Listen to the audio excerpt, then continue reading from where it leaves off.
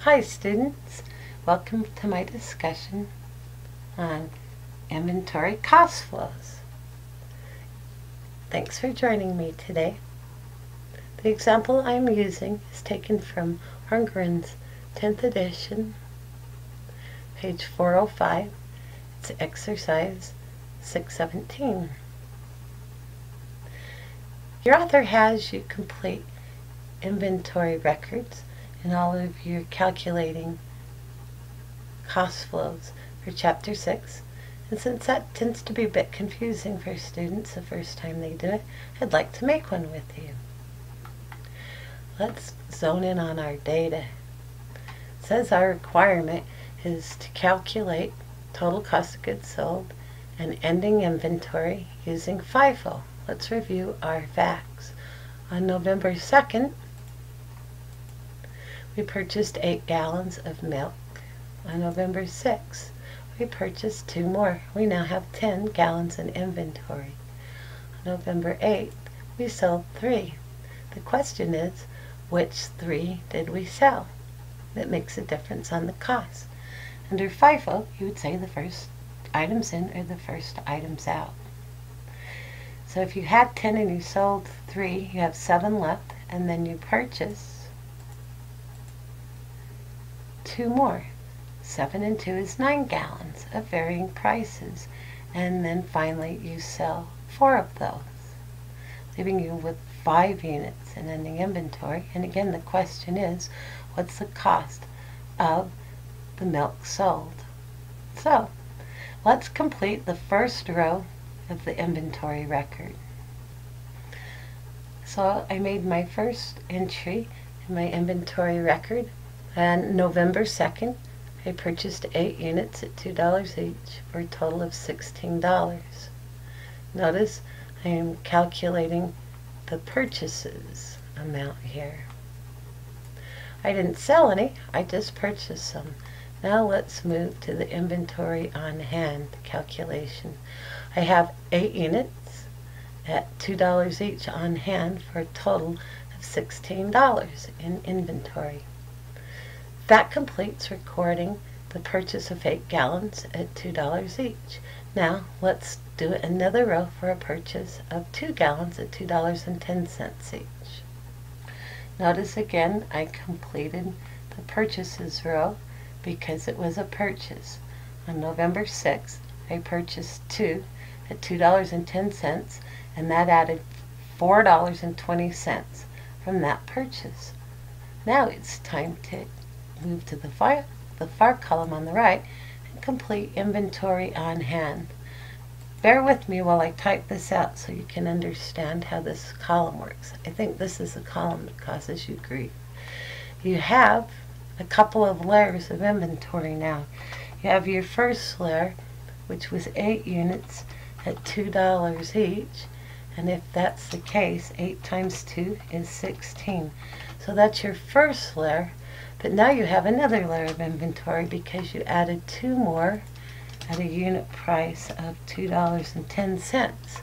And if you extend the math of that out, those particular units are at $2.10 per unit, and 2 times 210 will be $4.20. So you have 2 layers in ending inventory now. You have 8 units at $2 each and 2 units at $2.10 each. And if you were to run a total here, your author doesn't, oh, it looks like I can't either. If you were to run a total here, it would be $20.20 made up of the 2 different layers. Then, let's move on to our sale of November 8th. Since it's a sale, we'll show it in the cost of goods sold column. And I show 3 units are sold, and the unit cost would be from my first layer, because the first stuff in is the first stuff out. So it would be coming out at $2. 3 times $2 is $6. And what does that leave for my quantity on hand?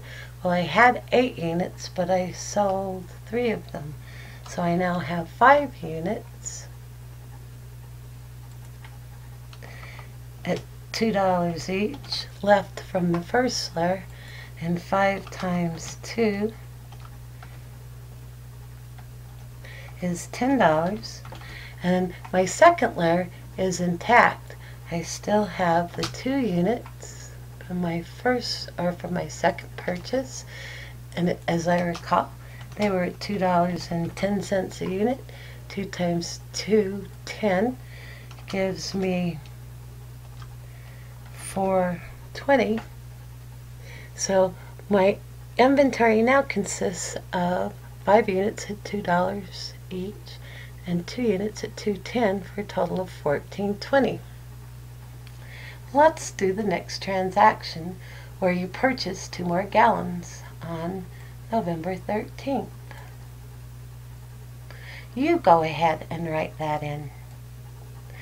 Enter it in your purchases column, and then calculate your inventory on hand by layers and come back and see how you did. Notice in my purchases column I purchased 2 at $2.20 per unit for a total of $4.40. And then notice what happens in my inventory on hand column. What I have on hand is now 3 layers. The 2, don't bring that up. Let's see if we can do that and not have that come up. There you go. The 2 at $2 each for $10 total. 2 from our second purchase at $2.10 for a total of $4.20.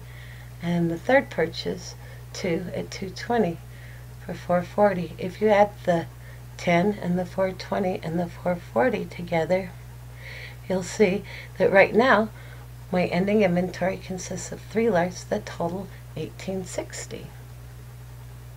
Now, in our last example, we are going to show you on November 14th, we sold 4 of the gallons. And what was it that we sold? Which layers? Remember, we're doing first in and first out. First, calculate the cost of goods sold, as we did with our first example, and then show what's left in your inventory on hand. Put me on pause, give it a go, and come back and see how you do. Welcome back. So we entered on November 14th, but we sold 4 units. Now, which 4 is it that we sell? You'll recall this was what we had in inventory at this time.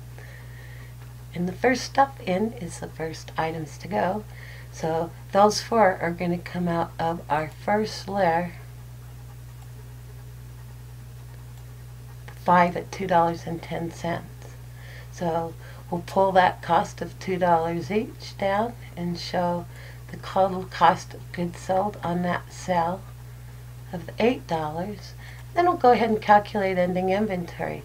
And notice that will be 1 left from the first layer. There was 5 minus 4, 1 left. And the other 2 layers, the $2.10 and the $2.20, remain intact. Your author now would like you to do totals for your inventory record. So let's go ahead and do that. How many units were totally available? Well, total available for the whole period were 12. How many of those did we sell? We sold 3 and then 4, so we sold a total of 7 units. How many are left? Well, this is what we have left in ending inventory, so there must be 5 units left.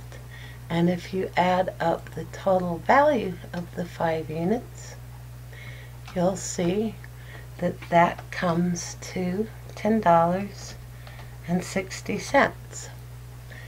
We had 2, $4.20, and $4.40. What is our total cost of goods sold? Well, we know we sold a total of 7 units, but what was their cost? Their total cost to us. And if you add that column up, 6 and 8 is 14. So our total cost of goods sold for the period is 14, and our ending inventory is $10.60. And that is how you calculate inventory cost flows. For our example, using FIFO, cost of goods sold and ending inventory were calculated in the bottom rows. Cost of goods sold was 14, ending inventory 1060. Hey, thanks for joining me. You can see this is not going to be too bad. Let's move on to LIFO. Last in is the first out.